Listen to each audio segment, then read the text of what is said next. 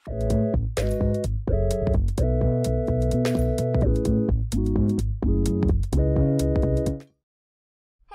Shida Abdullah, and today I'm going to show you how to complete this puzzle right here.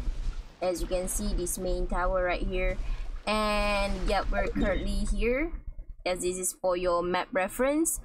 And yep, let's do this, guys. First of all, we have to turn this on, and in Fontaine we have this phenomena and something, I totally forgot what the name is, but this orb right here, a purple or orange orb. So we're just going to phenomena block. So we're just going to grab it. This is the golden, the yellow block, and we're going to hit this thing, which is purple, because it's always opposite, guys.